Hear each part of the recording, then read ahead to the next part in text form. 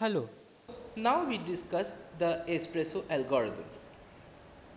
So what does espresso do? It's a heuristic strategy.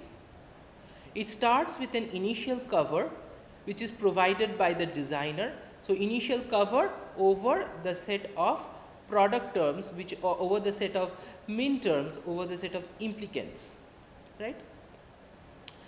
And with this initial cover, it is a cover because it covers at all the one terms in the function, right? All the one product terms in the function is somehow covered by this initial cover. So provided by designer or extracted from hardware language model, right?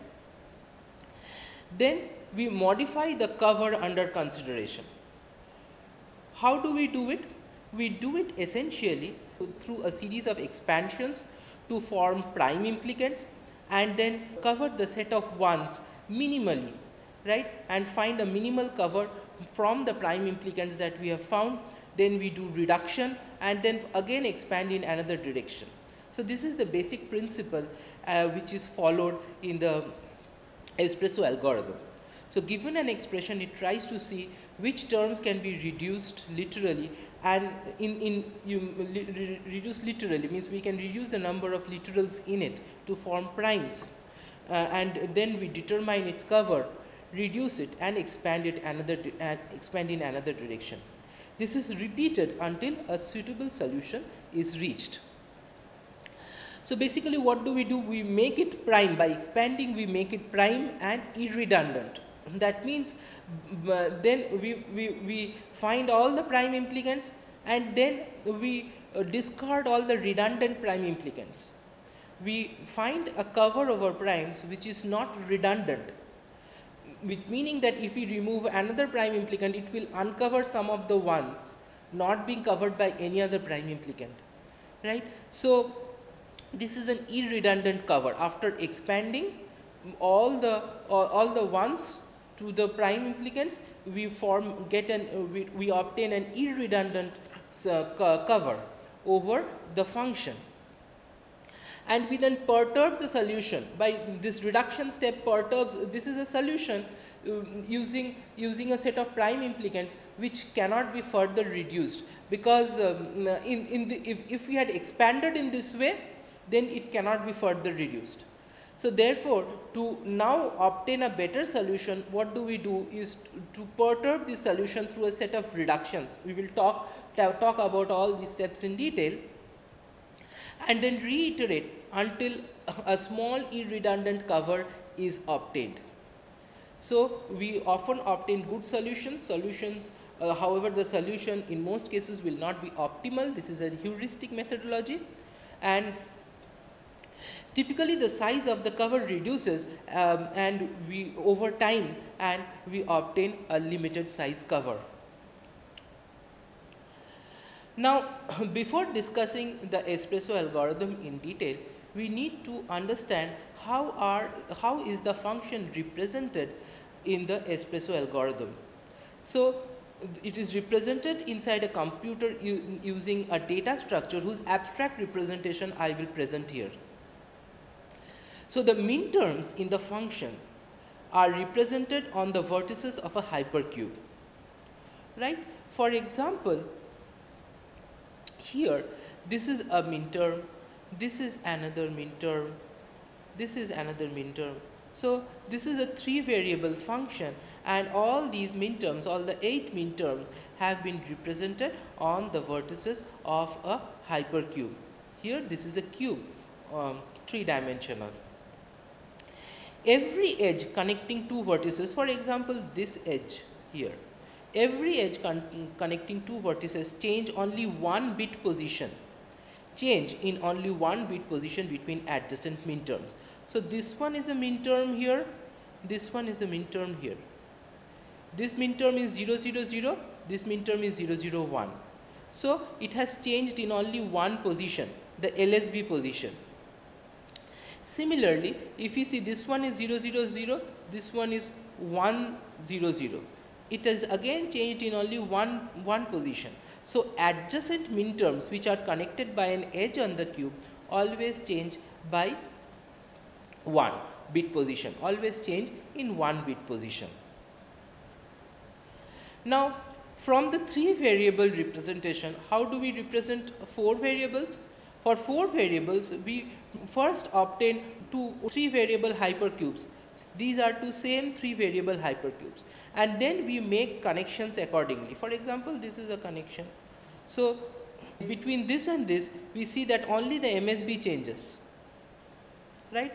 In all other respects, this 3 variable hypercube and this 3 variable hypercube is same. For 5 variables, we duplicate this whole structure together. We duplicate this and again make connections accordingly. Now, before looking at the espresso algorithm in detail, we first go and look at each of its functions. So, we said that most important steps in the espresso algorithm is a loop which goes on reducing, expanding and getting an irredundant cover. This happens over and over again until the cost is stabilized. So, these 3 functions, expand, reduce and irredundant, these are the 3 most important functions in the espresso algorithm, and therefore, we need to discuss these functions first before understanding the entire algorithm in detail. So, what does the expand function do? Expand function takes as input f and r, where f represents the current cover over implicants that we have to get the onset of the function, and we also have r, the set of don't cares. What does expand try to do? It tries to expand the cubes in f. So, we said that initially we have some random initial cover. From this random initial cover, so this random initial cover will consist of a set of cubes, will consist of a set of coverings which we call cubes or subcubes from the entire cube representation that we have. So, it tries to expand the cubes in F with neighboring cubes and with nodes in the DC set to form larger cubes. So, what does it try to do? It expands cubes in F. So, it takes one cube in F and tries to expand in a certain direction until no further expansion is possible. And how can it expand? By using either one terms or don't care terms in a given direction. So, when no further expansion on one direction is possible, then it will try to expand in another direction. Now, how does it try to expand? It takes essential subcubes and tries to expand them till they become prime subcubes. What are essential subcubes? An essential subcube is a cube containing a minterm covered by no other cube. It takes an essential subcube in F and expands it until it is prime. This is what we said. A prime cube is a cube which is fully expanded against the offset and cannot be expanded further. If we further try to expand the prime cube by reducing one more literal say in it, then it will cover some part of the offset. Okay? So, therefore, it cannot be expanded. As an example, let us say this was an initial cube in F. This was an initial cube in F. And these are two don't cares. Okay? These are two don't cares. Then we can expand in this direction, and finally we can obtain this cube after expansion. Okay? This cube will be obtained after expansion. And we cannot expand it further because let us say in the vicinity we have zeros. Somewhere we have zeros, and hence we cannot expand this further. Now, by this we can reduce the number of literals in the cube by 1. Okay? So, this is the objective. Now, implicants covered by an expanded implicant are removed from further consideration. Now, we have already removed, then it is removed from further consideration. Expansion reduces the number of terms in the expression. Okay? This is how what we said, it reduces the number of terms in the expression. Why? Because we are taking two or more product terms and combining them into a single product term. that is why it reduces the number of terms. R is required, that is the don't care set is required, so that the function knows which nodes are in the offset,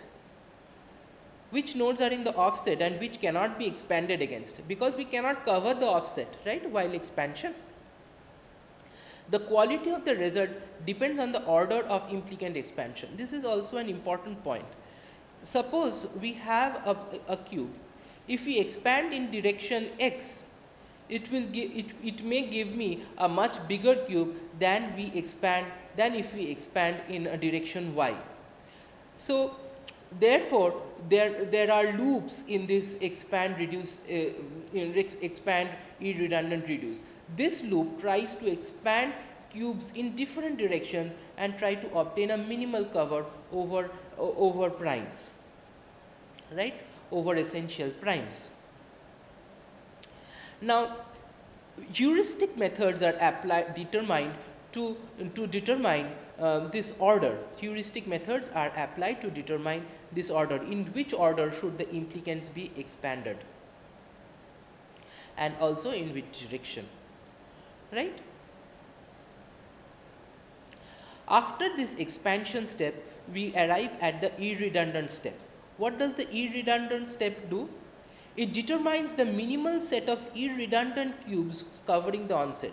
Now we have already expanded using a set of primes, but all primes may not be essential. A few of the primes will be redundant. What do we mean by that? All the ones in that prime cube is covered by some other cubes. There is not at least one, there is not even one within this prime cover that is not covered by any other prime cube, and hence this is redundant. Next we come to the reduce step. So after we have done the expansion and the irredundant steps, the solution is usually pretty good. But as we said, if we had expanded possibly in a different direction, and the order in which we had decided to expand the implicants, the order of the implicants chosen also determine the quality of the cover that we get. And hence often after we have obtained one round and we have obtained one solution, the solution can still be made better. Okay. There might exist another cover with fewer minterms and fewer literals. This is what we said. So what do? We shrink prime implicants to the smallest size that still covers the onset. Okay. We shrink prime implicants to the smallest size that still. So then now these prime implicants will not anymore remain prime, because we are shrinking it. However, while shrinking, we are keeping into consideration that we will not uncover anybody in the onset. We will still keep a cover of everybody in the onset. We can reduce the primes, but while reducing the primes, suppose suppose in this example I had this cover here and it was a prime cover. Now when I reduce it, we still see that here was a cover, because these are don't cares, this is still a cover. Okay. However, let us say this one is also an on. This is not a DC variable as is this one. Now when this was a cover, then if I reduce it to this, then this will not be, this on vertex will not be covered anymore. If this on vertex is not covered by another prime implicant from somewhere else, like this one, say. Let us say you have on another side you have another cover for this onset. For this vertex on the onset, you don't have another cover. Then if you reduce it and reduce it to only these two vertices, you cover only these two vertices and you uncover this, then what happens? It will completely not be covered by any other prime implicant, and this is not allowed. So we shrink prime implicants. So what we say is that we shrink prime implicants to the smallest size that still covers the onset. This allows the newly formed cube to expand in a direction different from the larger cube from which it was obtained. Now, after I have reduced this, I can now possibly expand in a different direction. To allow this, I do the reduction step. Thus, new larger cubes can possibly be obtained by exploring in the new directions. The don't cares, why have we used the don't cares? Don't cares are required to know which nodes in the cube are don't care and can be dropped without the least risk of losing the cover while reducing that cube. For example, here we had two don't cares, and therefore we could reduce the cover to this. We could reduce the cover to this. However, we said that if this was not a don't care and it was also not covered by any other prime implicant, then we could not have done this reduction in this way. Right? This is what the reduction step is. Now, after we have done the reduce, expand, irredundant steps for a certain number of times. So after reduction, we will do again an expansion, again obtain an irredundant cover, again reduce, and again possibly expand in another different direction. After this, and all the while we are doing this, we are keeping the best solution that is obtained till now. The minimum cover that is obtained till now. The best solution is always kept. So until the cost stabilizes, we will go on doing it. After this is done, we will take a simulated annealing-like approach, perturb the solution completely, and try to go to a different part of the state space, and again try to do this reduce, expand, irredundant step in that part of the state space. Now, how do we do that perturbation of the current solution? We do it using reduce gasp and expand gasp. So first we understand the reduce gasp.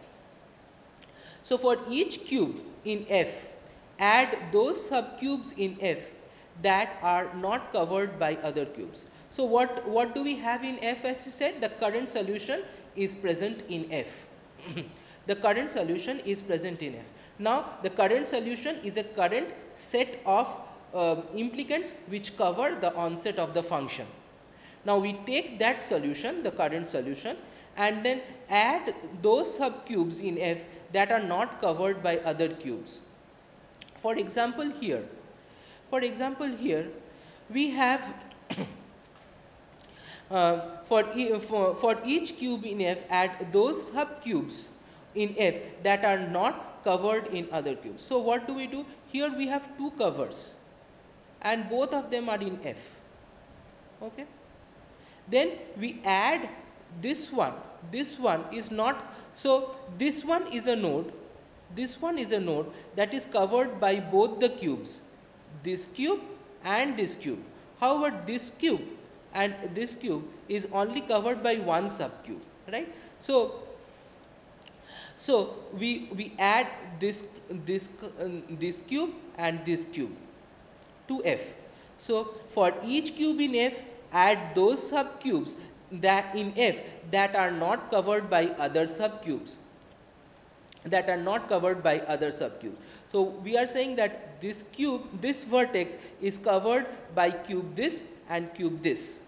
However, this vertex or this implicant is not covered by any other cover in F, any other implicant in F, and therefore we add this to F. This is what GASP does. It uses D to ensure that these new cubes are not produced for just some don't care nodes. The new cube that we form, that we add, should not consist of only don't care nodes. Then we come to the last step, the expand gasp. This function takes as input the set G produced after reduce gasp and R. So this function takes as input what reduced gas has produced me. So now in F we have many other subcubes, right? We have many other subcubes which have been obtained after this reduction and addition of cubes that are not covered by other cubes, right? Now we expand from all the cubes and adds them if they cover other cubes. So R is used to ensure that nodes in the offset are not included, right? The redundant cubes introduced are removed later. So these are the basic functions of the espresso algorithm, and we will now take a look at the detailed algorithm once more. As we said, the algorithm takes a given expression in binary variables as input and represents it in the form of a hypercube. The onset represents the nodes representing minterms which are 1 when the expression is 1. The offset represents the nodes representing minterms which are 0 when the expression is 1. The DC set consists of nodes representing the minterms which are don't care values. Initially, the cubes in the onset consist of individual nodes in the onset. The algorithm begins by expanding the onset against the offset. So this is where the algorithm begins. It begins by expanding the onset against the offset. The cubes are expanded by adding neighboring onset nodes or DC nodes. This is what expand does. The cubes are expanded by adding neighboring onset nodes or DC nodes. Once a direction of expansion is chosen, then it is fixed and the cube can expand further only in that direction. This is what expand does. So it keeps the direction of expansion fixed. When you cannot expand in that direction anymore to obtain a prime, you say that it's to expand in that direction anymore, you obtain a prime implicant, right? Once all cubes have been maximally expanded, the irredundant method is applied.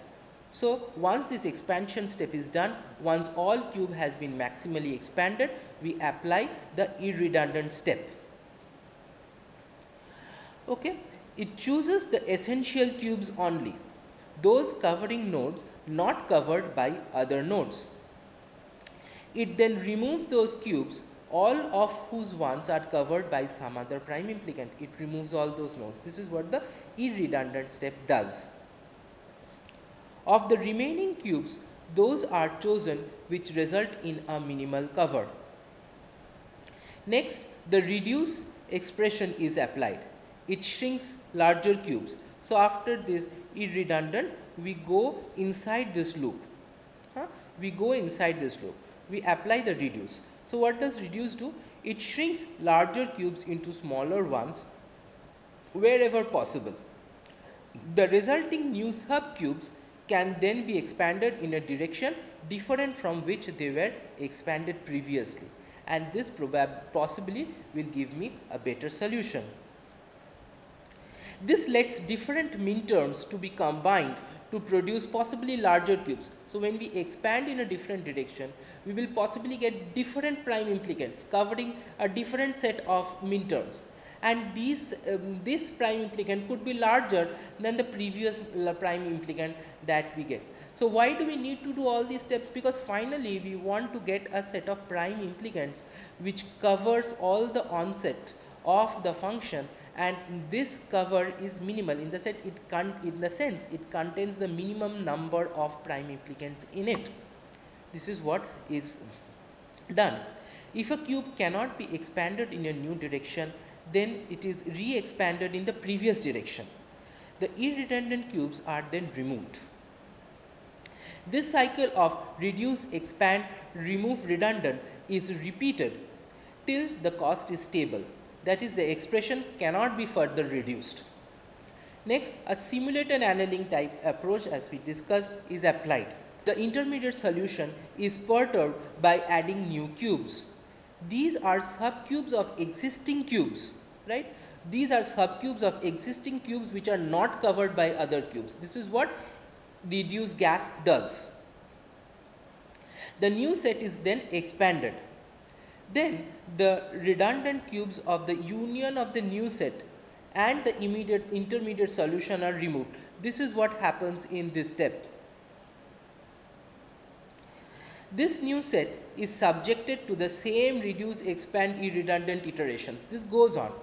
The above procedure is repeated for some predetermined time, right? So this whole thing is repeated for some predetermined time until time is up to get a final solution.